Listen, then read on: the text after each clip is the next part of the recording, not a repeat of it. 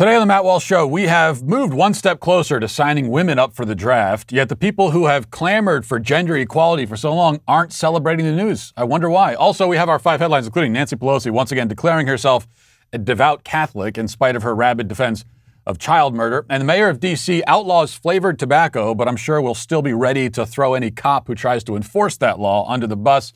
Hunter Biden gets ready to sell some of his art for hundreds of thousands of dollars. We'll take a look at his masterpieces today. Are they worth all of that money? We'll take a look. And the team formerly known as the Cleveland Indians has chosen a new name. But will the new name also be offensive? We'll try to figure that out today and so much more on the Matt Walsh Show.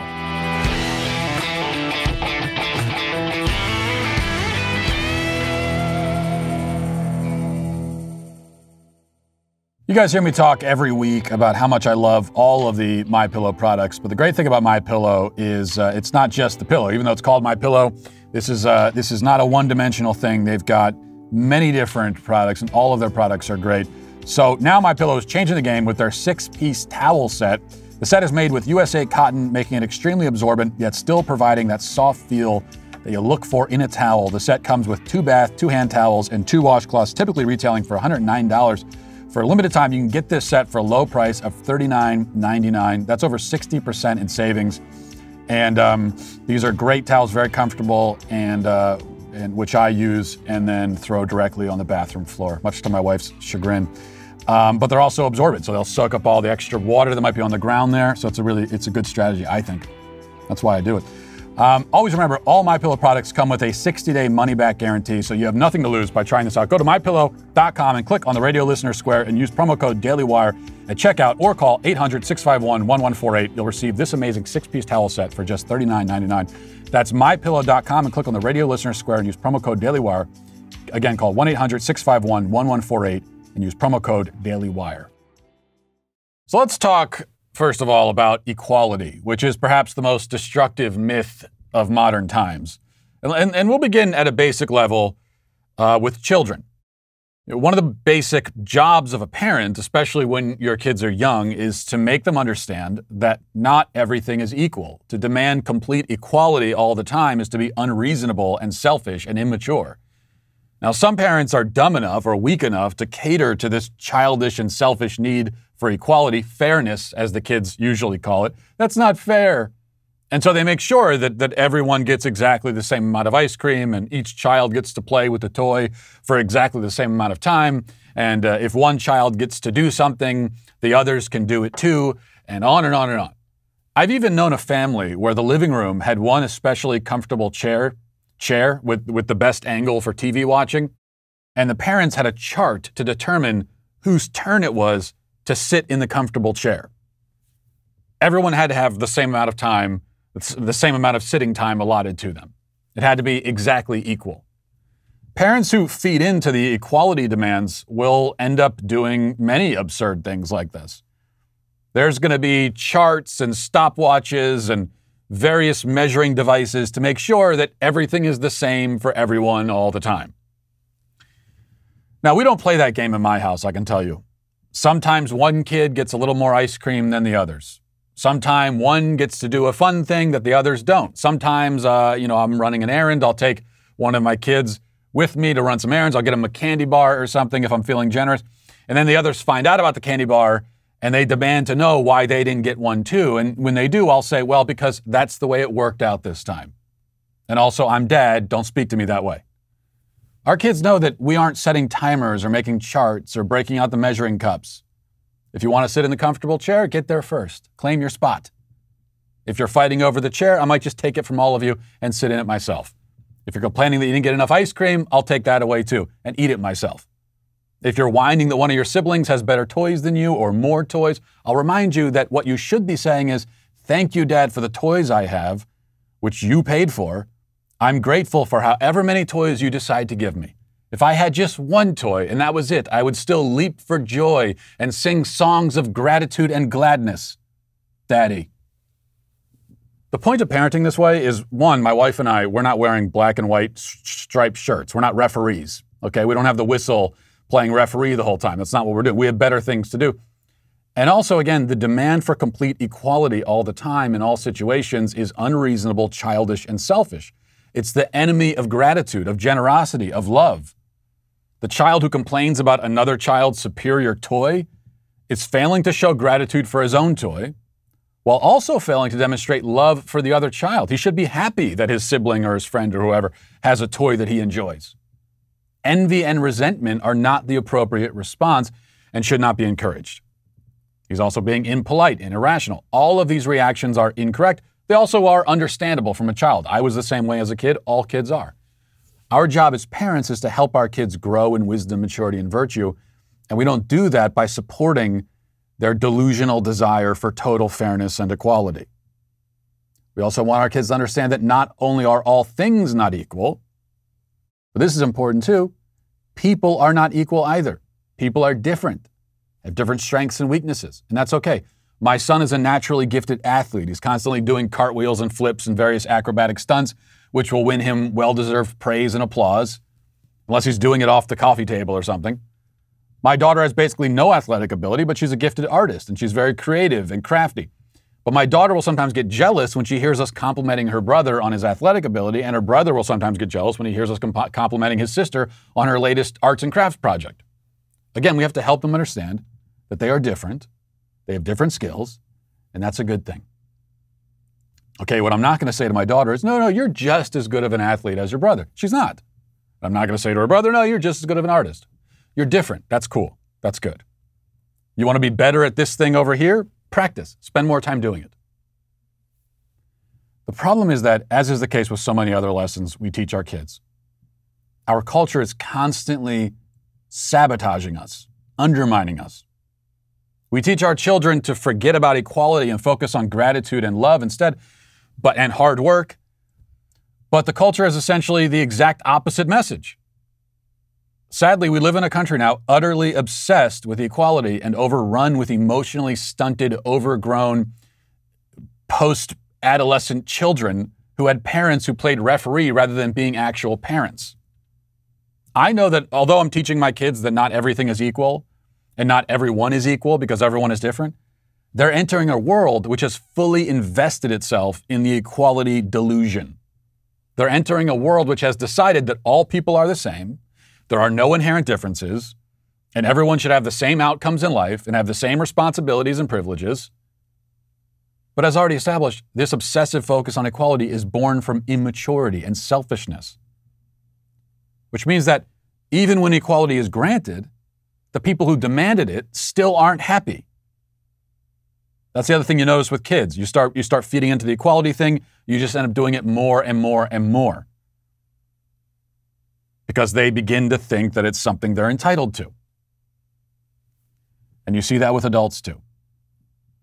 The more they're given this artificial equality, the more they want it, but the less satisfied they are when they get it. And that brings us finally to this.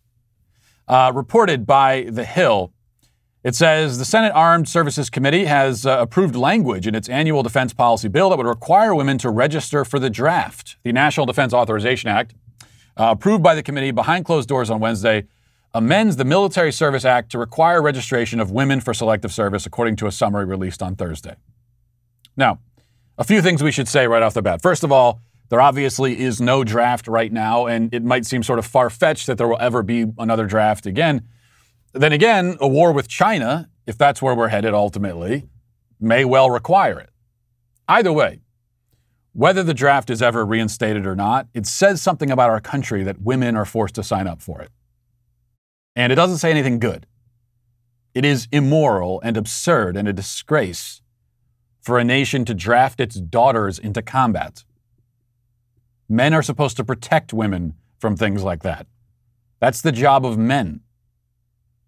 In fact, men go over to fight these battles precisely so that the women and children don't have to experience the violence and the horror.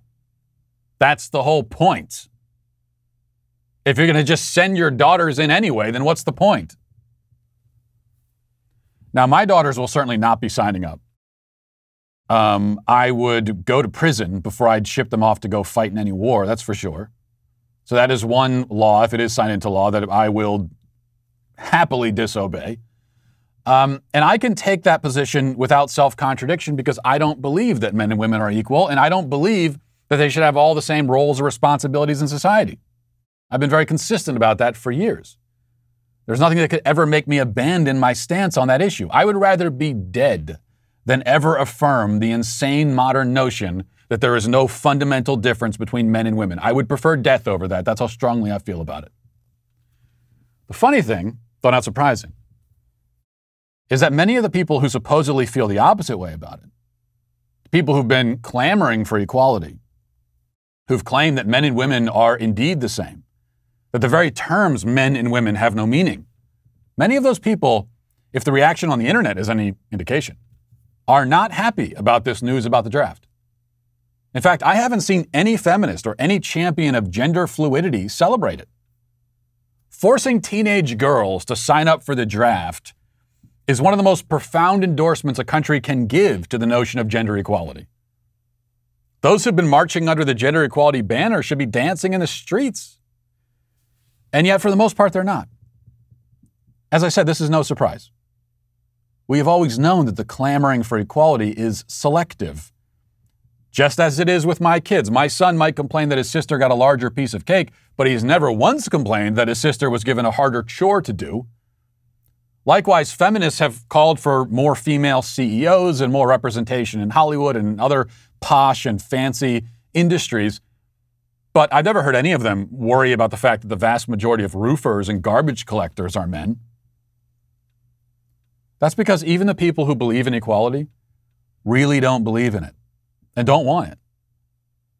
When they cry for equality, what they mean always is that there is some particular privilege they want to be granted or benefit they want to be given, whether they've earned it or not. The equality advocates never ask to share in suffering, to share in duty, to share in sacrifice. It turns out that even the champions of equality know that equality is not a desirable or even feasible goal. But even so, whether they wanted the form of equality that ends with women getting drafted to die on foreign soil far away or not, they now have it. It may not be what they wanted, but it's what they asked for. And they have only themselves to thank. So, congratulations, feminists. You earned it. Now let's get to our 5 headlines.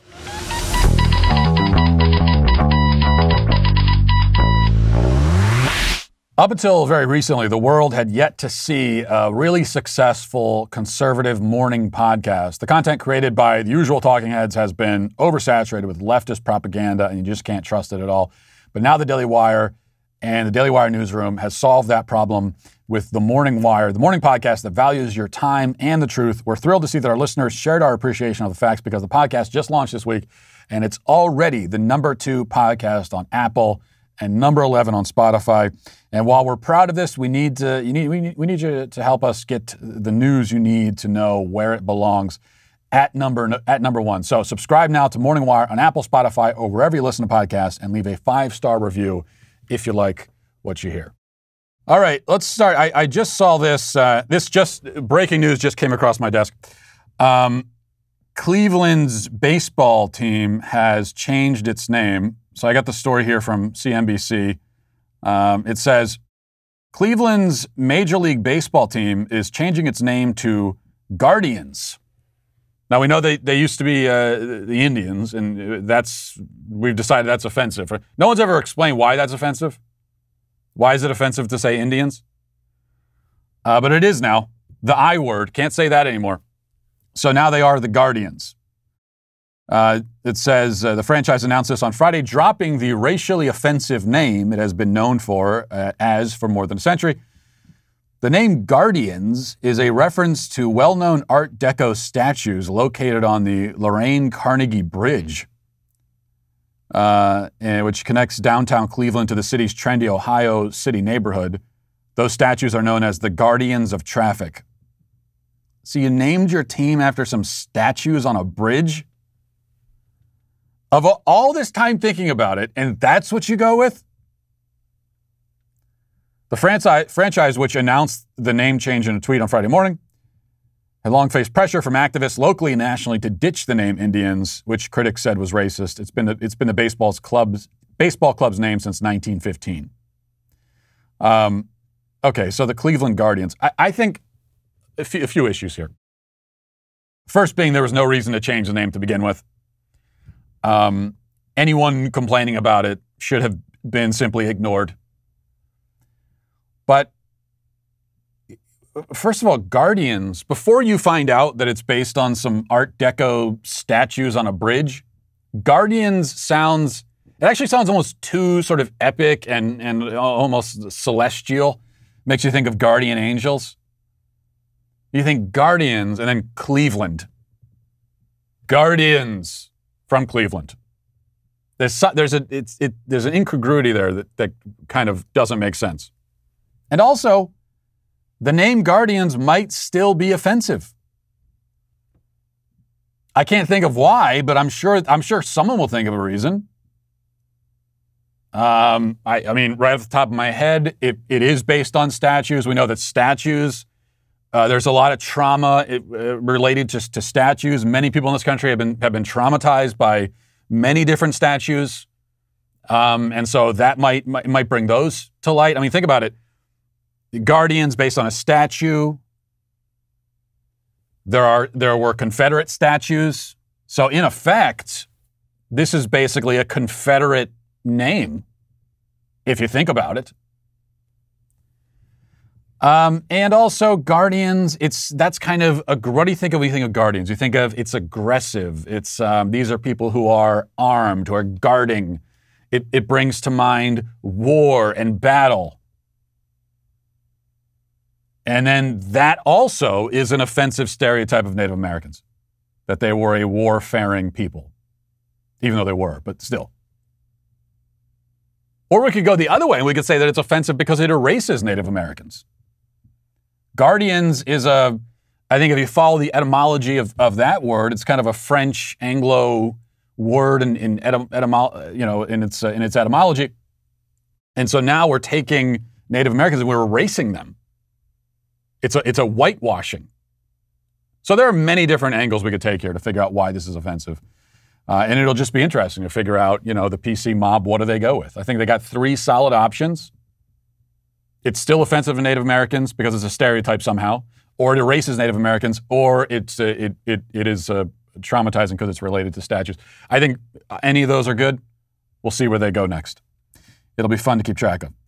All right, from the Daily Wire, All Hail Mississippi says that Mississippi Attorney General Lynn Fitch asked the U.S. Supreme Court on Thursday to defend the right of the people to pass laws that protect life and women's health, urging the court to overturn Roe v. Wade. So this is a very important step here that Mississippi has taken, that someone needed to take, asking the court specifically to overturn Roe v. Wade. Fitch wrote in a brief, the court's abortion precedents depart from a sound understanding of the Constitution.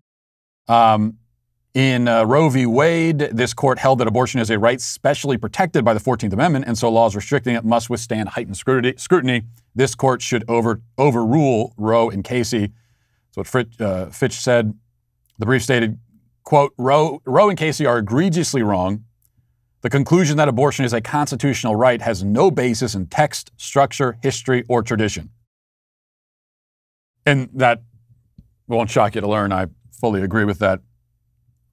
And no matter where you stand on abortion, even if you are fully in favor of it, you should still, if you're an honest person, I don't know if that's probably not a type of person that can exist, an honest pro-abortion advocate, kind of an oxymoron there. But if that oxymoron could exist in reality, then that would be a person who would say, I'm in favor of abortion, but Roe v. Wade is ridiculous. It was decided wrongly. Because clearly there is nothing in the text of the Constitution that makes any mention of abortion, that is related in any way to abortion. So it should be overturned. Now the question becomes, the court as it is currently assembled, is this a court that would overturn Roe v. Wade? And I pray that they do. But all I'm going to say is do not get your hopes up. We hear in the media that this is a a far-right court, conservative majority court. It's certainly not far-right, and I wouldn't even call it conservative majority. How many justices, how many of all of the justices on the Supreme Court, how many can we count on? How many do we know would absolutely vote correctly to overturn Roe v. Wade? I think 2. There's 2 that we know would. Maybe a third you could see possibly going that way. I don't see how you get to a majority. Kavanaugh, Gorsuch, Roberts. You think they're going to come down on overturning Roe v. Wade? The problem is, and especially Roberts, Kavanaugh too, they have shown, putting aside their philosophy of law, they have shown that they do care about being accepted in polite society at the cocktail parties and so on. And if they decided to overturn Roe v. Wade, they would be, and anyone, if this court decided that, anyone on the majority side of that decision would be seen as, the backlash they would get is unimaginable. I think, in fact, they would be taking their life into their hands. You got to keep in mind, to the left, abortion is their holiest and highest sacrament. To take that away, all this stuff they say, a Handmaid's Tale, you want to take away a woman's right to choose, it's like enslaving women. They really believe that. They've convinced themselves of that. And it is hard to predict fully the reaction if Roe v. Wade was overturned. Even upon overturning Roe v. Wade, it wouldn't mean that abortion is now illegal across the country. Roe v. Wade is overturned, unless there's a constitutional amendment, like a personhood amendment, which isn't going to happen. Simply overturning Roe v. Wade, all that means is that states can now make their own laws, which should have been the case. Well, abortion should be illegal across the country. That's not going to happen. So in reality, Roe v. Wade is overturned, states make their own laws. And that means places like California, New York, many of the states with the highest population centers, still going to have all the abortion you want. Even so, the reaction will be demonic, we can be sure. So it would require some real moral courage and fortitude. There are 2 justices on the court who I am sure have that moral courage and fortitude. The rest, I don't think so. But again, we can pray, and we should.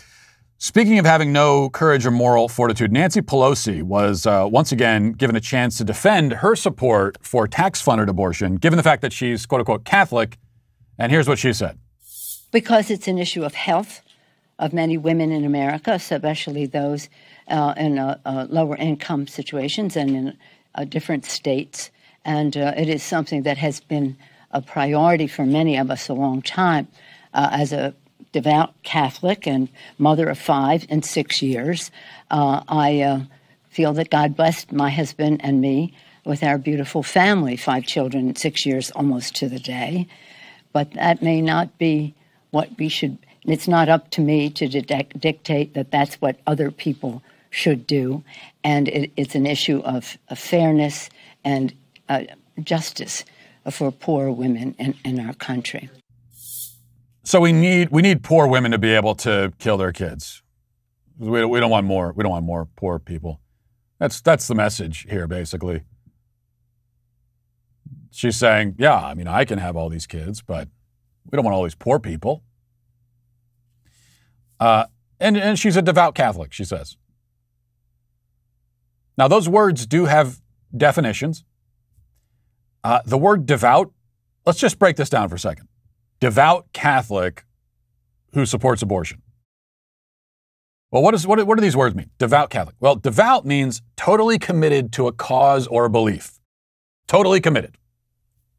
Catholic, what does that mean? That means a member of the Catholic Church. So, if you're a devout Catholic, it means that you are totally committed to the church. and to the beliefs that are a part of being a Catholic. So I'm just wondering, how can you be not only a Catholic, but a devout Catholic while fundamentally rejecting the moral authority of the church, which is what you would need to do to support abortion? This is not a matter, Catholics, in spite of the misunderstanding of many people who are not Catholic, Catholics are not required to agree with everything the Pope says. If that were the case, then I wouldn't be Catholic because I disagree with what the Pope says all the time. But when it comes to the church's fundamental moral authority,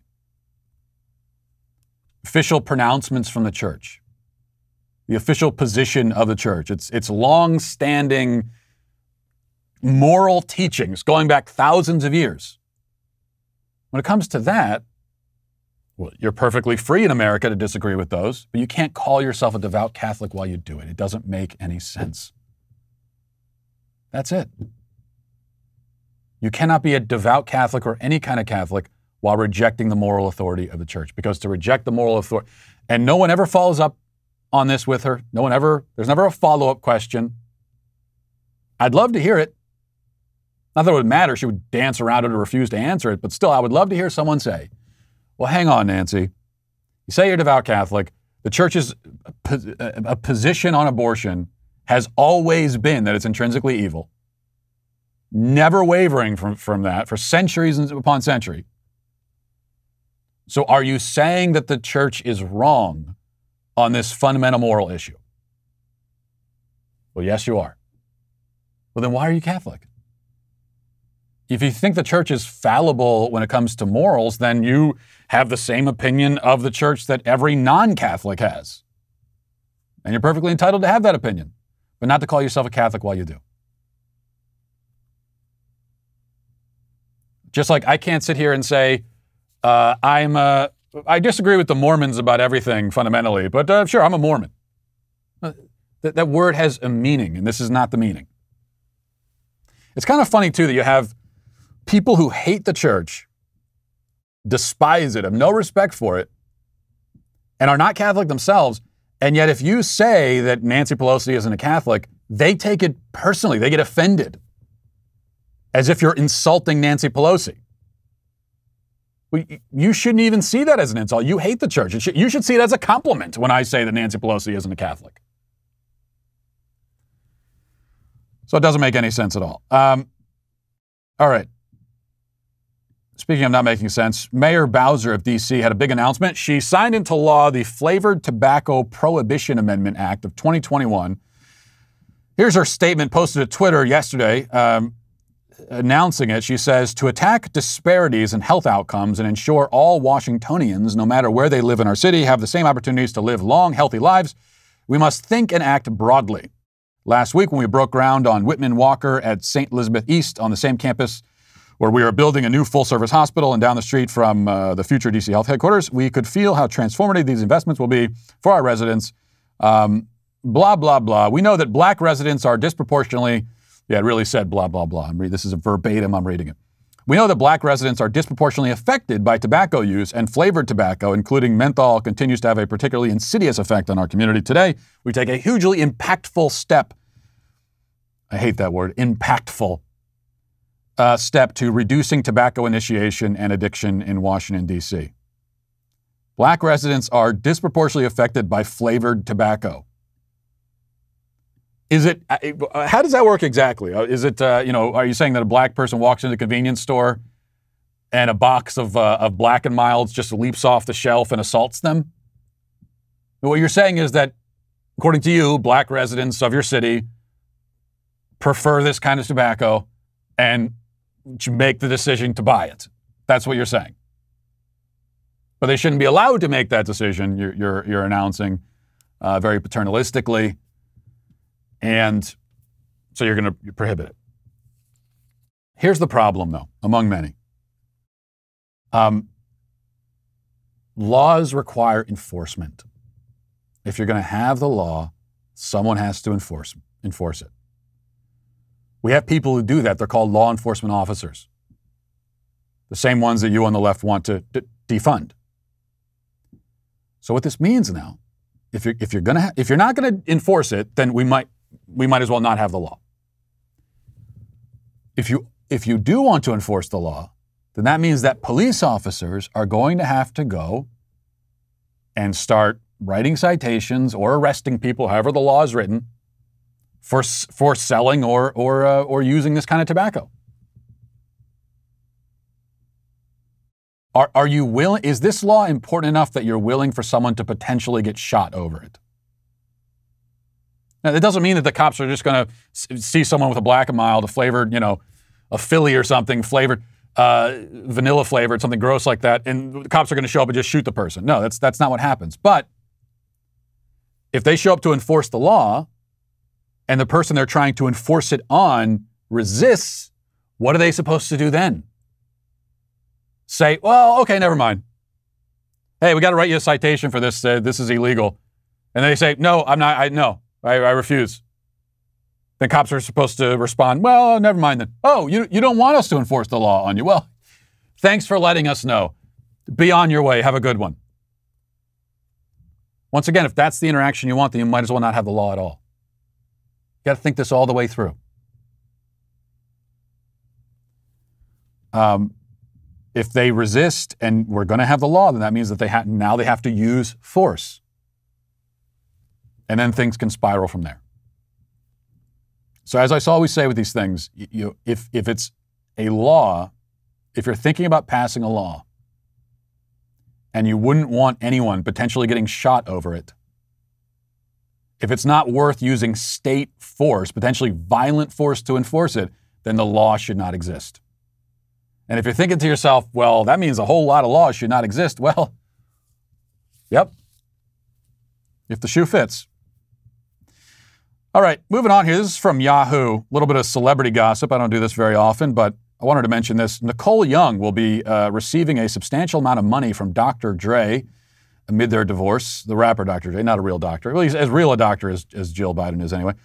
A judge ordered the music mogul to pay Young $293,000 per month in spousal support. That's $300,000 per month, more than $3.5 million a year. While it's a good chunk of change, for most people, the sum is much less than she requested. Dr. Dre's now ex-wife asked for $2 million a month that he's going to have to pay now. Okay. As far as the specific situation with their marriage and all that, I don't know anything about it. Doesn't matter. Who's right and wrong, who's the bad guy, who's the good guy.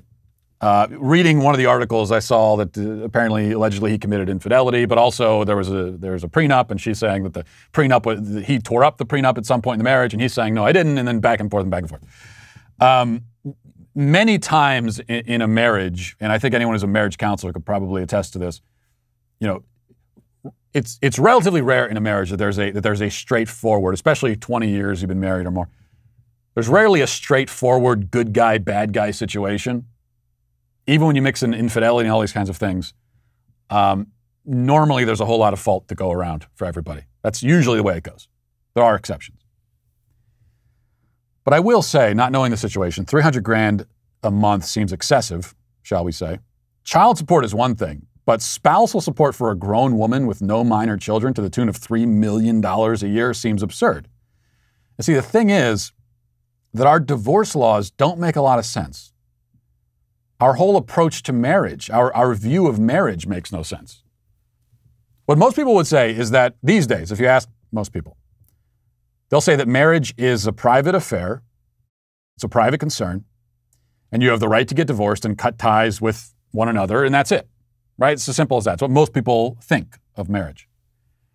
But the problem is that even in a no-fault divorce situation where you can break the contract for literally no reason, and it's the only contract you could do that with, by the way, break it for no reason at all. But even there, you have to do it through the courts. You have to do it through a government institution. And because of alimony, in fact, you can't actually break it all the way. If the man is paying alimony, then he is being told that he must remain responsible for and to his wife after the alleged dissolution of the marriage. It's one thing if there's a cash settlement at the end and he's told by the courts, well, you got to give her $5 million. And then you guys can go your separate ways. What the courts are saying is in perpetuity until this person dies or marries somebody else, which they probably will never marry someone else if it means they have to give up $300,000 a month, right? So what the court is saying is that the commitment that was made actually cannot be broken. You cannot break it, fully anyway. So my question is just as simply this: which is it? Is marriage a private thing? Nobody else's business? Can be entered into and ended whenever the partners in that private arrangement decide? Or is it also a public institution in which the commitment you make to one another cannot be severed and potentially remains permanent, no matter what you want to do?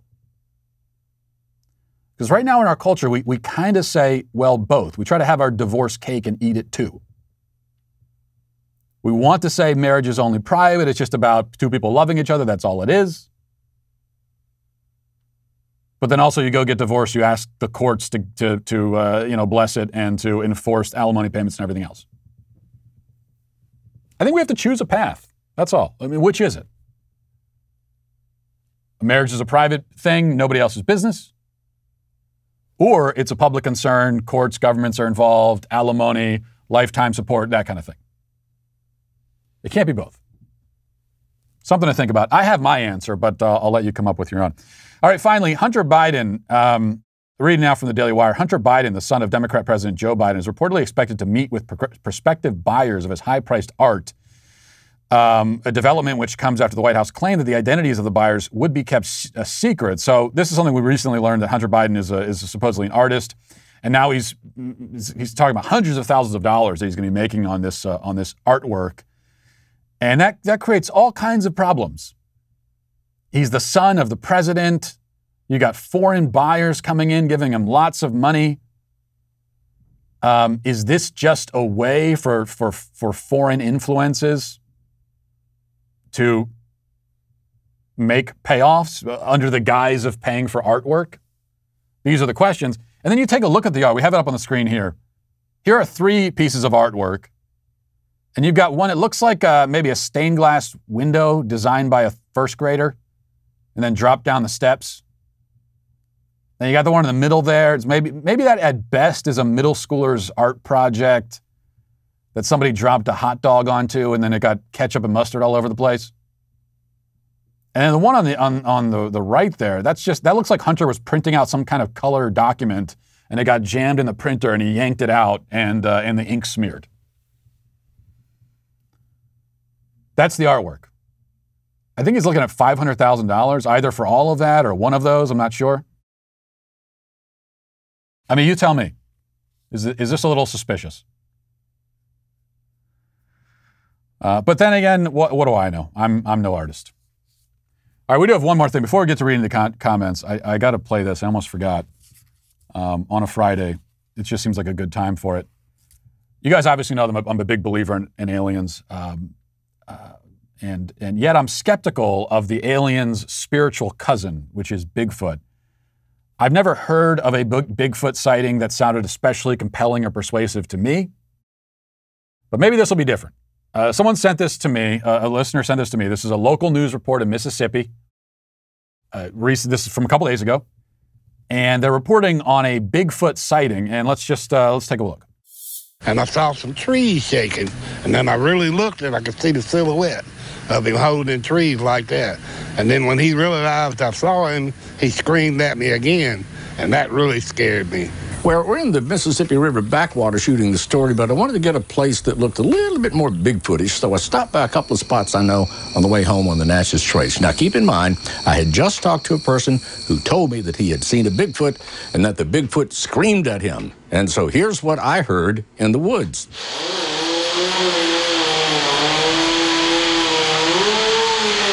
Can you hear it? Way, way back in the distance. There's this sound. At first, I didn't know what it was. I really didn't think it was a Bigfoot, but I couldn't rule it out because I just never had heard a sound like that, not on the Natchez Trace anyway. But fortunately, at the end of one of its last yowls, you can't hear it because it's inaudible to the camera, but it went put, put, put, put, put, put, put. chainsaw. So that's my Bigfoot experience. Now, had it been a real Bigfoot, I would have turned into a UFO, an unidentified fleeing object. Back to you guys. Oh, okay. Not a lot going on in Mississippi, down there in Mississippi. It appears that report made it onto air. Yeah, clearly that was a chainsaw. I never heard a sound like that before. Really, you never heard a chainsaw before? It's very obviously a chainsaw. Couldn't rule out a Bigfoot. No, I think you could probably rule out a Bigfoot on that one. And my main problem with the way that they did this report is it's completely overshadowed. I want to hear more from the first guy who was face to face with a Bigfoot, and the Bigfoot was screaming at him. And that's the first time I've heard of Bigfoot screaming. And yet we have no visual, no video, no audio except what turns out to be a chainsaw. That's where the skepticism comes in for me. And I want it to be true. I want to believe all this stuff. Bigfoot, aliens, ghosts. I'm into it. I'm ready. I'm willing. Just give me something halfway believable, and you got me. And we're not there yet. All right, let's go to reading the YouTube comments. This is from Andrea. She says, Matt, the BTS fans who call you ugly are not only deaf, but blind as well. Well, Andrea, I won't have you speaking about BTS fans that way. Okay? You're not going to speak of the BTS gang. I'm not going to have the SBG gang slandering the BTS gang in that way. You are banned from the show, but thank you for that compliment. Lex says, you're definitely not ugly. Well, look, I'd say I'm a solid 6.5. I would give myself that. I think that's fair. So not actively ugly. It's not like I'm trying to prove a point. You see some ugly people, and you almost want to say, well, okay, calm down. We get it. But also not attractive enough to compensate for my character flaws. And so that's kind of where slightly above average. I think, you know what a 6.5 is? You're 6.5 on the physical attractiveness scale if you're usually the most attractive person in a DMV when you go to renew your license. That puts you in the 6.5 range. So that's kind of where I'm at. You know, I'm probably going to be the most handsome guy at the DMV. At a mall or something, maybe I'm 70th percentile. Walking down the trendy place in a spot in a city on a Friday night, I'm going to be more like the 40th percentile. So that's kind of where I'm at. And I'm comfortable with that. That's a good range to be in. Haley says, I put a mask on my 3-year-old once because he needed to go to a doctor's visit. He kept licking it, touching it, rubbing his nose with it, and he had it on for maybe 15 minutes until we got to the room. How do we expect young kids to wear them all day? More importantly, why? Yeah, that's why these masks get incredibly gross. Anyone who has any experience with young kids knows that you put anything near a 3-year-old's mouth and it will go in their mouth. So, for example, you're trying to wipe, your 3-year-old just had some chocolate ice cream and you're trying to wipe their mouth, and they'll do this weird thing where they open their mouth and try to like lick the napkin as you're wiping their mouth off. That's what 3-year-olds do. And now just imagine taking that gross saliva-covered napkin and putting it over their face for 7 hours. That's what we're doing here. And Lucas says, Matt, do you think demons in the spiritual realm could be the answer to UFOs? I don't, because I don't see why the demons would need to fly around in vehicles of any kind, or why they would be doing it. So no, that's not a theory that I find particularly persuasive. And Joshua says, way off topic here, but Matt, can you please address the fact that urinals are going extinct? It seems like more and more places are going away from having men's and women's restrooms in favor of all gender restrooms. Maybe TMI, but I'm a dude and I don't sit down to pee. Okay, well, that is sort of TMI, but yeah, I'm fully in favor, as you know, of men and women's restrooms. You do know, though, and I don't want to get too graphic or anything, but you do realize that you don't have to sit down on the regular toilets. You can also you can also use them while standing up. Just so you know, I don't know if you were aware of that. But while I support, of course, the gender segregation of the restrooms, as far as urinals go, I have to disagree with you. I think that is a change that I would welcome. I think that men in the men's room, we should get the full stalls, the full bathroom stalls like the women have. To me, this is one primitive, barbaric thing. It's like we're animals all standing next to each other. No, that's one thing we can leave in the past, I think. Time to move forward. I could use that. Call me a diva, I don't know, but I could use a slightly more dignified and private restroom experience. That's my opinion. So if you want to know my opinion on urinals, there it is. You know, if I know one woman who isn't afraid to speak her mind, it's Candace Owens. And while this often gets her trending on Twitter, it's also got her a studio here in Nashville at the Daily Wire, which you can now come see for your own eyes. However, the catch is you have to be an all-access member. If you are, you can now be a part of the Candace Show live studio audience at the Daily Wire headquarters in Nashville, Tennessee. Why do we only allow the all-access members to come? Well, because they're our favorites. And these are very nice, clean, nice-smelling people that we've found, the all-access members, unlike the riffraff who are not all-access. So if you want to come here to the Daily Wire studios, then you have to become an all-access member yourself. If you live in the Nashville area, have been planning on taking a trip here, now's the time. So head to dailywire.com/tickets today to pick up yours. And if you haven't pre-ordered a signed copy of Ben Shapiro's newest book, The Authoritarian Moment, already, then you're running out of time. It's hitting bookshelves on Tuesday, July 27th. You can get your limited edition signed book now for just $30 at dailywire.com/Ben.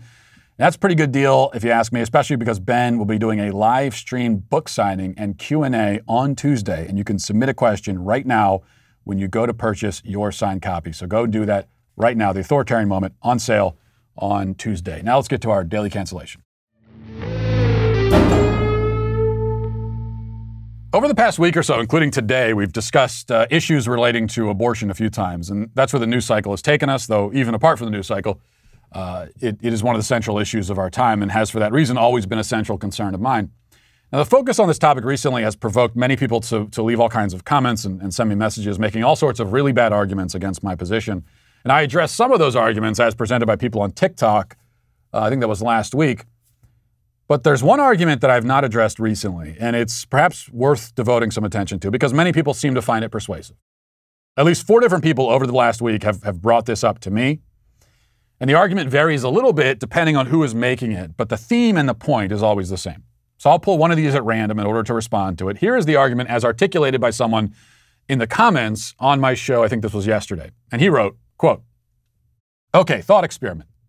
There's a burning abortion clinic, and due to the very unusual circumstances you find yourself in, you only have time to choose between saving a perfectly healthy baby who's a few weeks old, or you could save a mini fridge containing 1,000 implanted eggs at the very earliest stages.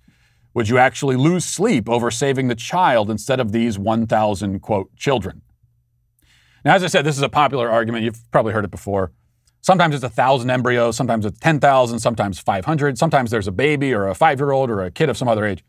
In this case, the commenter says 1,000 implanted eggs in an abortion clinic for some reason. We'll assume he meant embryos in an IVF clinic, because implantation is when the egg attaches to the uterine wall. If there's 1,000 of those, then there are 1,000 pregnant women. And my question is, why are they in a freezer? And also, if I have time to save 1,000 pregnant women, why can't I save the baby too? But this is semantics, perhaps. We'll just say embryos, because that's the form the argument usually takes. And the point here is obvious. If you say that the born child, if you say that you would save the born child over the embryos, then clearly you must be affirming that there is some sort of inherent difference between the born child and the embryo, which reveals supposedly a fundamental contradiction in your pro-life position. That is, unless you take more than 10 seconds to think about the issue. Which I have, so here's how I would break it down. Would I save the born baby instead of the embryos? Yes, absolutely. No question. Does that prove that my position on abortion is wrong or contradictory or logically weak? No, absolutely not. And I'll tell you why. A few things to consider. First, we're talking about emotions here, okay? The decision of who to save in a burning building is an emotional one that you make, more than it is a moral one. The reason we're put in a burning building for this hypothetical is to get us to forfeit our moral reasoning and adopt emotional reasoning. Emotional reasoning in a burning building is okay. In an abortion clinic, it isn't. After all, my personal and emotional connection with my own child would lead me to save him over someone else's. Does that mean I don't recognize the value of someone else's child, or that it would be okay for me to kill someone else's child? Of course not. Second point, there's a really important difference between leaving someone in a burning building because you can't save them and directly killing them yourself. It is morally permissible to commit a good act, saving a child, which may indirectly lead to something bad, the embryos being destroyed. The intention in that case is to save the child, not to destroy the embryos. I'm not the one who's destroying the embryos. I didn't kill them. I merely failed to prevent them from being killed. And that's obviously a really significant distinction. It's why if there are two people trapped in a fire and you run in and save only one, you're not going to be prosecuted for murdering the one you didn't save. If anyone's prosecuted for murder, it'll be the person who set the fire. See, in abortion, on the other hand, the child is being killed in a, quote, fire set by his parents. A choice is made to directly and purposefully kill the child. It's a very different thing. Third, this thought experiment, if it measures anything at all, it measures how much I personally would value the child over the embryos. But it doesn't matter how I value them personally. It's their intrinsic value that matters. I value my family over your family, whoever you are. I value my family over yours. But your family has the same intrinsic value. See, I'm making the decision based, as I said before, on emotion. I can see the child. I can hear him crying. I'm looking him in the eyes. I grab him. It's instinct. There's also some logic to it. I don't really know how many of the embryos are still viable, whether they'll ever be implanted and given the chance to develop. I don't know these things. Again, this calculation would not justify killing the embryos under any circumstance, but it would justify my decision to save the child instead. Maybe I can get the point across with my own thought experiment, okay? You're in a burning building.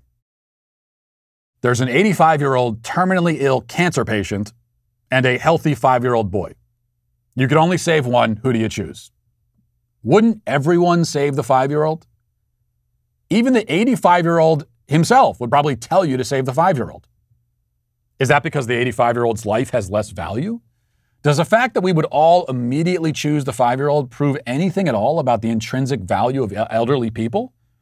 No, it speaks only to the terrible and morbid calculations we're forced to make when we're put in a dire situation like this. If I had a choice to save my own child or 100 strangers, well, I've got bad news for the strangers. And the news is not that they have no moral worth or basic rights. It's just that I'm dad and that's my kid, and I'm not leaving him to burn under any circumstance. So that's how you deal with that argument. But notice something about the pro-abortion side. Notice how they almost always rely on these far-fetched hypotheticals. You're in a burning IVF clinic. You're attached by tubes to a stranger, et cetera, et cetera. Or they rely on extremely hard cases like rape and incest. See, what the pro-abortion side never wants to talk about is the actual reality of abortion in almost every case. Because in actual reality, almost every time, there's no fire. There hasn't been any rape. There's just the child who was conceived through an intentional act by the parents. And he's there now. And so is the mother. And so is the abortionist. And a choice is made that doesn't have to be made. That's the reality. So let's talk about that. But that's the last thing that anybody on the pro-abortion side actually wants to talk about, which is why they are today, yet again, of course, canceled. And we'll leave it there for the day and the week, and I'll talk to you next week. Have a great weekend. God bless. Godspeed.